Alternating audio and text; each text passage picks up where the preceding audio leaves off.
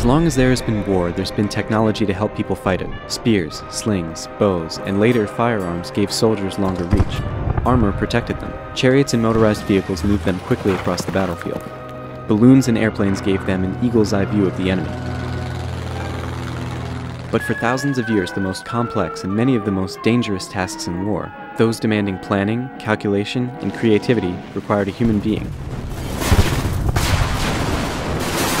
With the advent of computers, radios, and precision manufacturing, that finally began to change in World War II. The success of the attack depends upon reliable radio communication. And on August 29, 1943, a German bomber dropped the world's first radio-guided bomb. In essence, the very first military robot. Today, the United States is a robotics leader.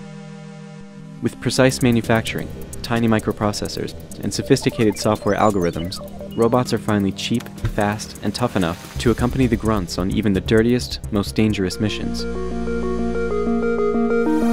Explosive ordnance disposal airmen have an important tool to help them with their mission: robots.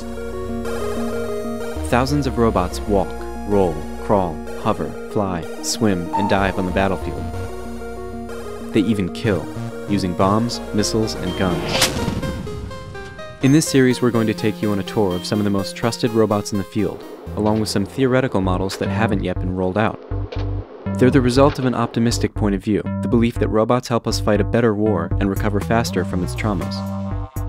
For better or worse, they will be one of the defining technologies of 21st century warfare.